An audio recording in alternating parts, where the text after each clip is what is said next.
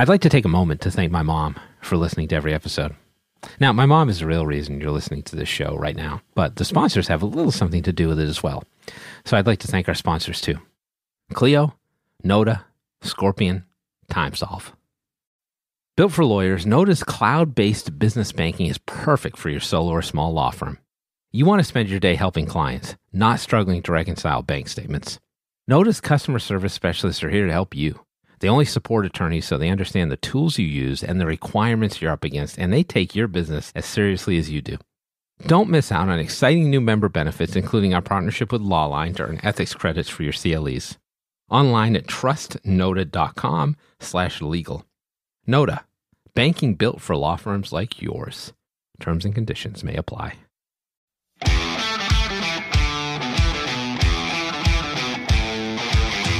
It's the Legal Toolkit with Jared Correa. With guest Jeff Lantz, a round of Lantz a lot. And in our ongoing effort to get sponsored by Disney Plus, Jared will cosplay as Moon Knight. Not me though, I always do this show in the nude. But first, your host, Jared Correa. Hello friends, gather round. It's the Legal Toolkit podcast time again. And yes, it's still called the Legal Toolkit podcast, even though I've never worked as a night watchman down at Miller Tool and Die. Why? Because there are better places to be. I'm your host, Jared Correa, and you're stuck with me because Guy Smiley was unavailable, because he's a fucking puppet. I'm the CEO of Red Cave Law Firm Consulting, a business management consulting service for lawyers and bar associations. Find us online at redcavelegal.com. I'm the COO of Gideon Software, Inc. We build chatbots so law firms can convert more leads, and conversational document assembly tools so law firms can build documents faster and more accurately. You can find out more about Gideon at gideonlegal.com. Now, before we get to our interview today with Jeff Lantz, CEO of Esquire Interactive, I want to take a moment to discuss your online presence. In just a few minutes, we're going to chat with my boy Jeff Lantz about website design and web presence.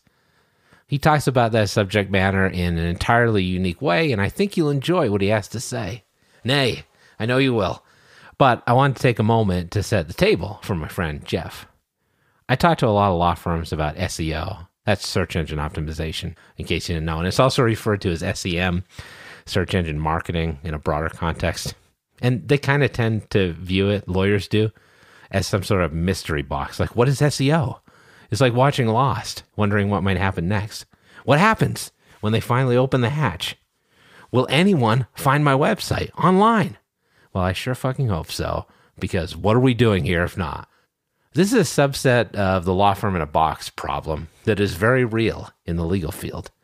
That's when a law firm owner says, hey, is there a template you can give me, or can you just do it for me? Now, as I've mentioned on this podcast before, I'm an advocate of law firms using vendors to perform non-legal tasks. Delegation is real, and it's spectacular. However, that doesn't mean you just drop whatever bundle of tasks you have into the solution provider's lap without expressing any level of intellectual curiosity. Let me be clear. There is no law firm in a box. Stop asking. And there's no law firm marketing template either. Every law firm is different. So as a law firm owner, your job is to build a plan or to contribute in the building of the plan that a vendor can then execute.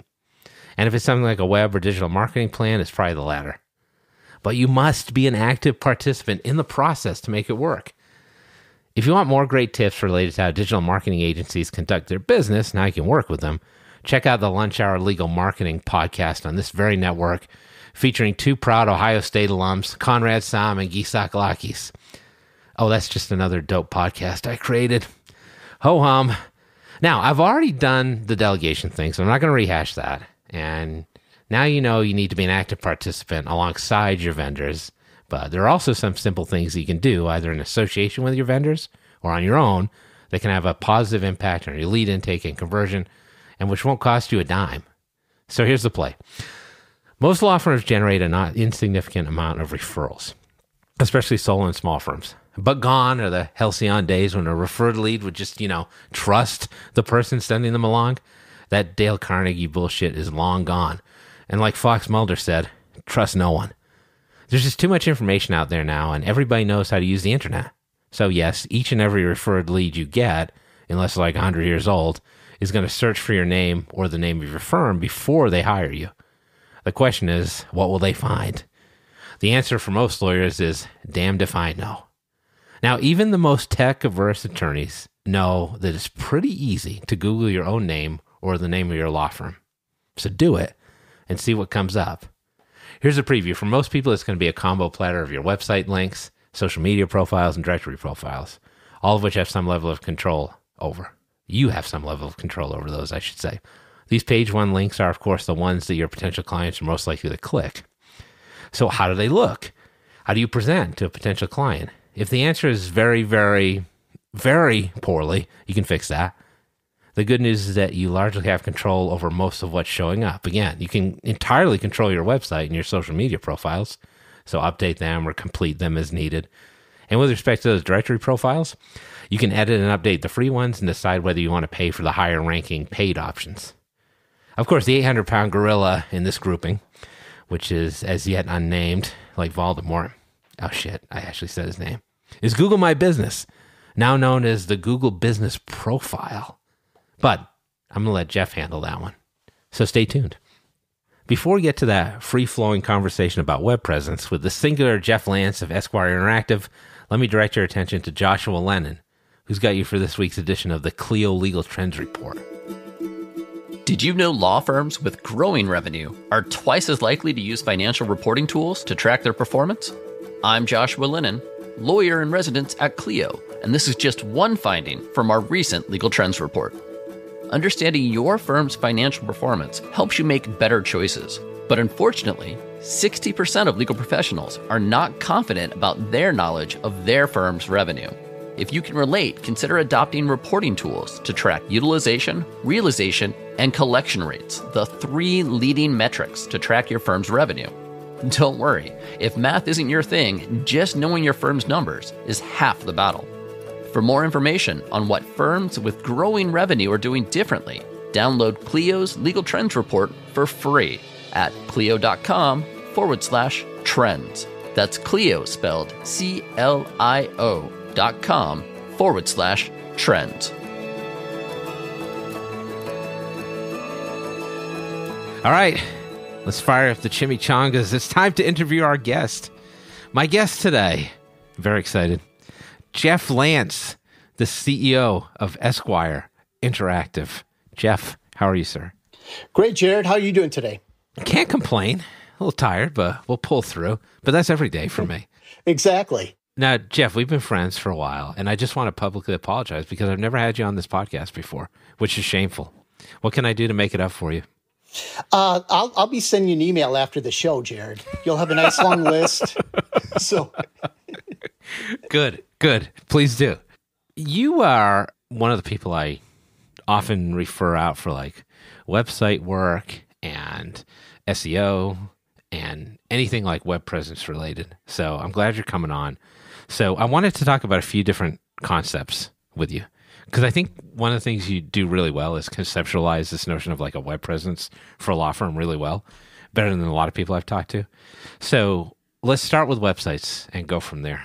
So websites, I think, are interesting in terms of like what people actually look at on a site. And I think when most attorneys think about websites, they think about it as like this big box that they got to put stuff into.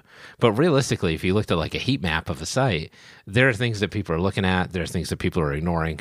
So firstly, what website pages are important? Like what are people actually looking at when they're looking at a website for a law firm? that's a good question. And typically, you brought up a good concept, heat maps, which show where people are actually looking, which is a lot of times very different than where law firms think people are looking. And typically where they look at is the homepage obviously is going to be a really critical area. And they tend to look at things like typically there's a top image on a website homepage. It's often called the hero image. People typically look there. Then what they do is they scan. So the next thing that they'll do after that is they'll take a look at, like, a lot of times the big titles and everything underneath that. So they'll see one big title, and then they'll skip all the text. Then they'll go down to the next big title, skip all the text, and then go down to the next big title. Occasionally, if there's pictures, especially pictures of people, they'll take a look at that. But a lot of times what they do is they'll gloss right over all that carefully formulated text about the 50 reasons on why you should choose our law firm rather than the guys down the street. Right. So like all that time you spent drafting that text, probably not as important as you think. Well, it's actually counterintuitive in a lot of cases, because not only do people not want to often read a lot of that text, it just kind of turns them off. So a lot of people think, and lawyers in particular, it's kind of like if you have more room, if you have like a 20-page brief, you're going to write 20 pages. And they take that same concept to the homepage, and they try to fill up the whole homepage with lots of text. They should really understand that it's about images, it's about key messages, and particularly think about white space as being your friend, not your enemy. Yeah, I like that. And I think those websites look better in general. Well, let me ask you this, 'cause I think this is an interesting thing you brought up, which is like pictures of people seem to be the way to go, right? Like rather than like stock images or something like that? Or is there a combination of those two things that you could use effectively? It's really, I think a lot of times a combination, but definitely to get pictures of the actual attorneys at the firm. People know that a lot of the stock images, they see the same guy, and the same guy is an attorney, a doctor. Right. He's got some medical conditions. They know that those aren't real people. So if you're going to use stock images, and particularly stock images of people, there's a lot of images out there that are really good, but they don't look like overly produced. It reminds me of you watched The Office on it. Oh, you yeah. used to watch The Office. You remember the episode with the chair model? When Michael Scott fell in love with the chair model, and spoiler alert, the model actually turned out to be dead. But like, she was in like all the chair catalogs. Similar thing here. I get what you're talking about with stock images. Exactly. So I think that's really helpful, because I think a lot of law firms focus on the text rather than the image, and the white space, and the latter is often more important. So broadly speaking, you use this term, have used it for years, which is like, does your website resonate with people? And so I think that's a really clever way to look at websites. So what does that mean? And if a law firm website doesn't resonate, how can you fix it? Yeah, so you don't want to have what I call the leisure suit website. The website that once looked cool a long, long time ago, but now looks extremely dated. Just like you wouldn't want to show up in court in a leisure suit today in most places. You also don't want a website that looks really outdated. So what looks good today is using a lot of white space, nice, fresh, not too much text. Think about really doing those kind of things, and that's really going to give you the best positive resonation. One of the things that you can do for resonation a lot of times that is completely overlooked is, if you haven't done so already, I would highly recommend installing Google Analytics. And when you go to Google Analytics, you can drill down as much as you want, but there's a lot of very high-level things that you can look at. Probably 3 things are the average time on site, the average number of pages viewed per session, and a thing called the bounce rate. The bounce rate is the percent of time that a user comes to your website and only sees one page and then leaves to go back to presumably someplace else on Google or wherever else they might want to go on the web. Right. And the bounce rate is typically around 50 to 60%, is pretty decent for a website, a law firm website. But if you have a bounce rate, the higher the bounce rate, the worse that it is. So if you have a bounce rate that's like 95%, that means in 95% of the cases, people are leaving your website after only seeing one page. Yeah, that's not great. So you're telling me I should get rid of my leisure suit? Does that include my Nehru jacket as well? Because I'd like to keep that, if possible. No, you look really good in that, Jared. You definitely don't want to get rid of that. I appreciate that. Lime green, not everybody can pull that off. Exactly. So I want to dive in a little bit deeper to this analytics piece. So just to so people know, Google Analytics is free, right? It's available. Right. You just need to put the plug-in on your site. And then it's got a whole host of data that's available to you. So I want to talk a little about this too, because I don't think a lot of law firms focus on this necessarily, but there's a key point here in that you want to be aware of the analytics the data surrounding your website. And then you actually want to act on it too, right? So once you know whether or not these things are happening for good or ill, you got to make moves in one direction to either fix it up or lean into what you're doing well, right? Like this is data and then data application. Exactly. So basically, the way that you can kind of think about it, it's kind of circular. So you do your website, you maybe create some nice blog posts and some other content that you think is good. Then, you launch your website and then you look at Google Analytics and try to find out what people, how they're using your website. What pages are they seeing? Are they going to a lot of different blog posts that you're writing? If they go to the blog posts, are they staying on? Does it look like they're reading your blog posts? And you can tell it by how long they're on the page. Yep. Or do they just get your blog post and leave? And then once you start kind of getting that kind of feedback, then you can use that feedback to create new content and to make other types of changes on your website.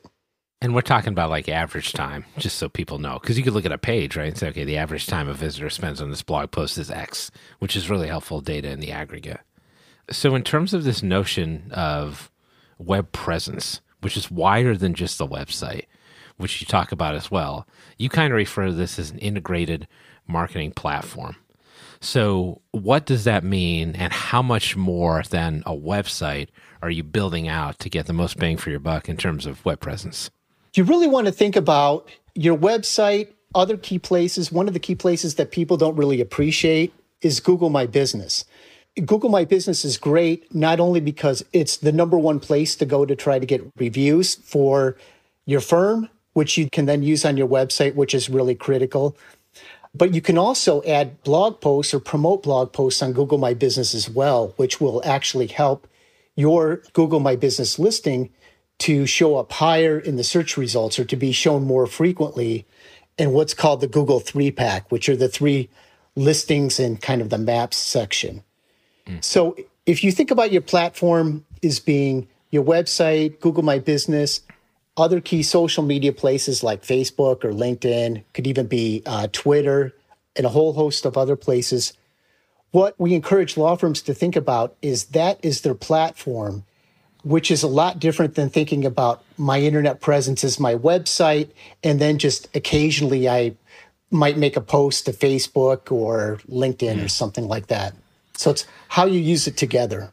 Yeah, Google My Business is completely underutilized. Didn't they just changed it to Google Business Profiler or something, right? Isn't that the new name for it? Yeah, they're changing it again. I mean, it used to be Google Places, and for some reason they change it every few years. I don't know why, but just they to like to confuse do people. That. Yeah, it really is. That posting information is really interesting because I don't think a lot of people are aware that you can actually make posts to that to expand your profile a little bit. So in terms of this integrated marketing platform, that makes sense to me. Take advantage of Google, right? Build a good website, get onto social media. The question everybody asks is, okay, how do I get to the top of the first page of the Google rankings? Right? That's what everybody's advertising for. So how does that approach help firms do that? Like rise in the rankings, be more visible to consumers.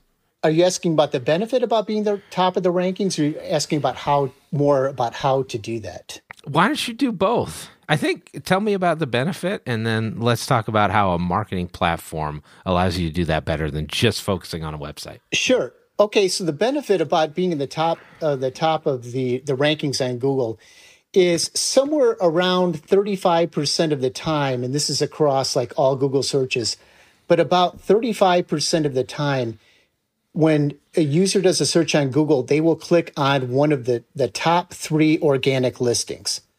So if you think on a normal Google page, there's and so people know the organic listings are under the paid listings, right? Exactly. They're under the paid listings, and they're also under the Google My Business listings, which are the ones that are in the Maps box. Right.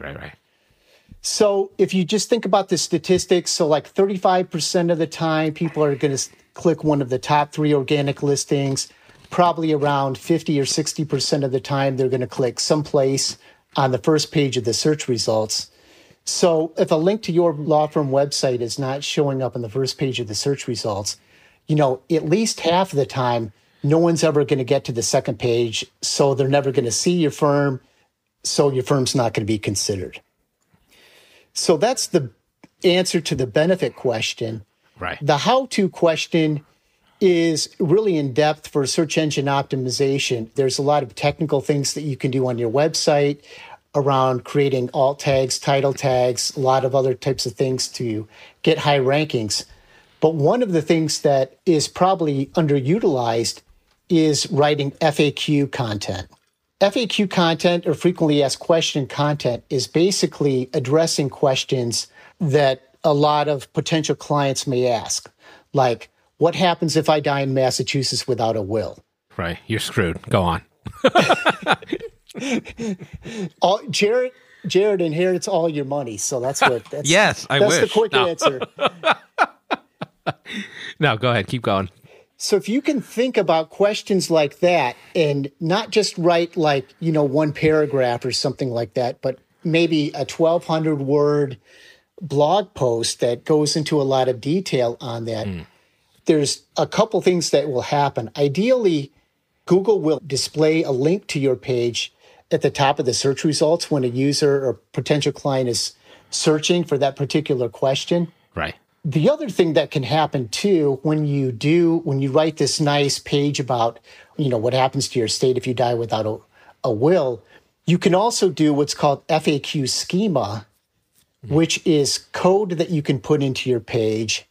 And the benefit of doing that is we probably seen when you put a question in Google, sometimes what Google does, in addition to just showing links, sometimes they'll show either a short answer directly, or they'll show a bunch of questions and like a little box thing under that, and you can click on one of the questions and it'll kind of open up and show more content.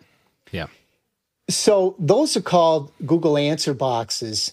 And if you create that type of content within your blog post, then ideally Google might also take that content itself, also with a link to your website, and show it in an answer box.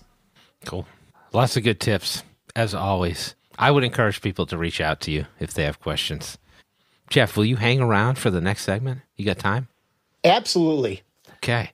We'll take one final sponsor break so you can hear more about what our sponsors can do for your law practice. Then, stay tuned for the Rump Roast. It's even more supple than the roast beast. Imagine billing day being the happiest day of the month instead of the day you dread. Nobody went to law school because they love drafting invoices for clients and chasing overdue bills. At TimeSolve, our attorneys have the tools to achieve a 97% collection rate. That means more revenue for the same work and turning billing day into happy day. Learn more about how to get to your time and billing happy place at timesolve.com.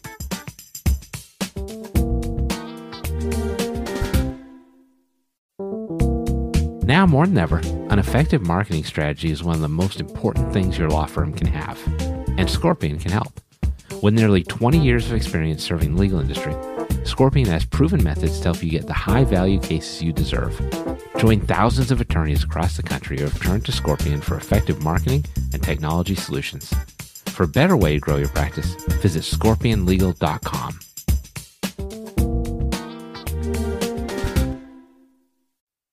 All right, welcome back, everybody. Here we are at the rear end of the Legal Toolkit, the Rump Roast.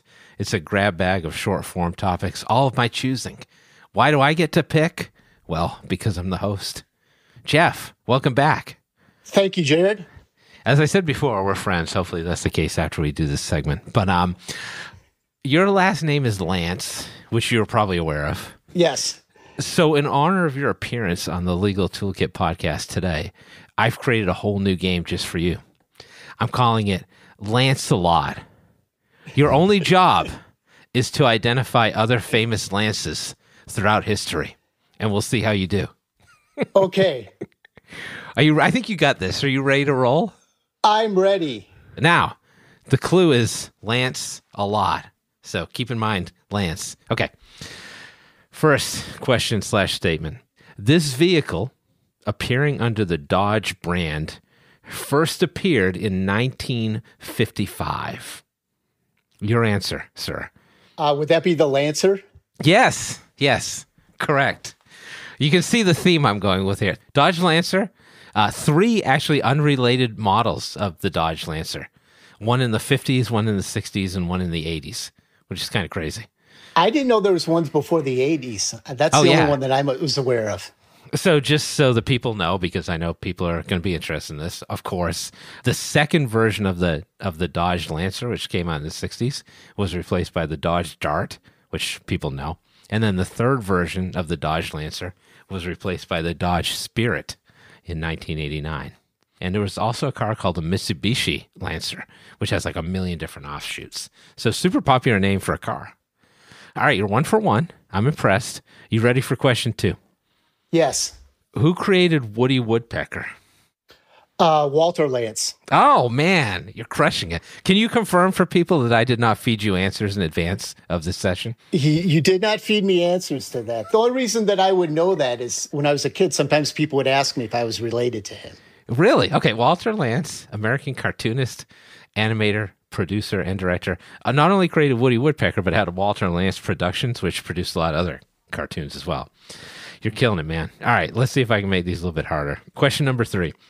This company is known for its sandwich cracker variety packs, which also made up 70% of my diet from the ages of 8 to 11. What company is this? I think it's just called Lantz, isn't it? Yes.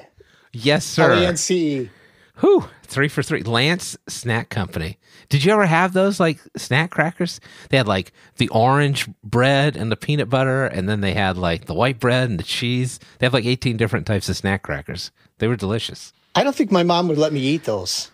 Oh, yeah, I probably no. I'm just kidding. Lantz crackers.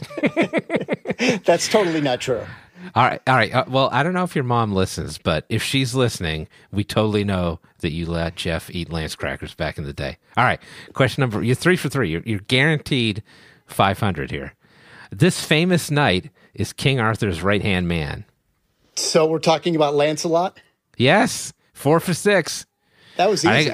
All right. I got 2 more, and I think these are going to be the toughest ones. So let's see if you can keep your perfect score going. The model for Rosie the Riveter's character, made famous during World War II, was actually named Geraldine Doyle.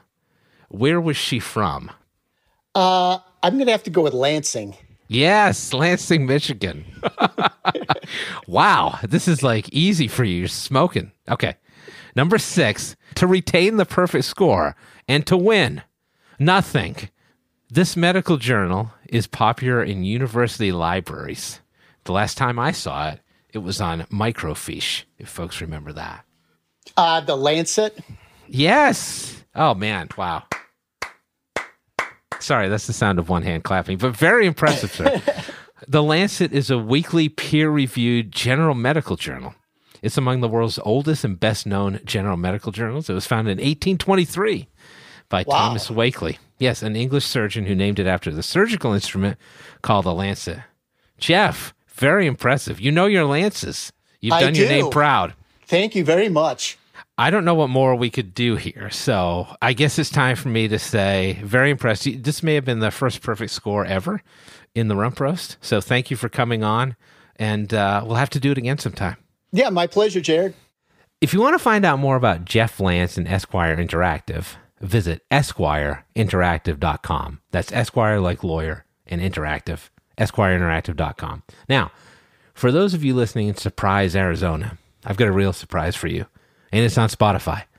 Our playlist this week piggybacks off the name game we just played with Jeff. It's songs about specific individuals, real or imagined. Check it out. And because I don't really want to see Evan's balls, trust me, I don't, I'll be watching the new episode of Moon Knight solo tonight. So that'll do it for another episode of Legal Toolkit Podcast. This is Jared Creer reminding you that Cat Stevens' real name is Stephen Katz. Actually, only the first part of that is true. And my real name is, well, it's Jared Creer. I don't use a pseudonym. But if I did, it would be Ron Mexico.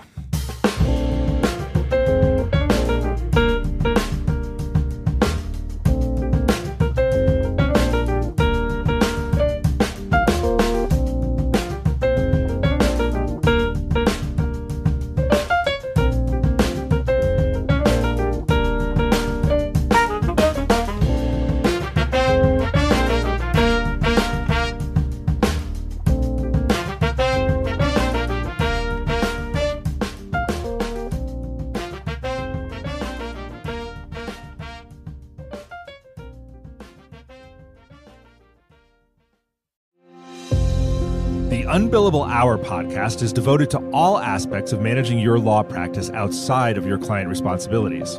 I am Christopher T. Anderson, a lawyer and the host of the podcast, and each episode I invite industry professionals to discuss best practices for marketing, time management, client acquisition, and everything in between.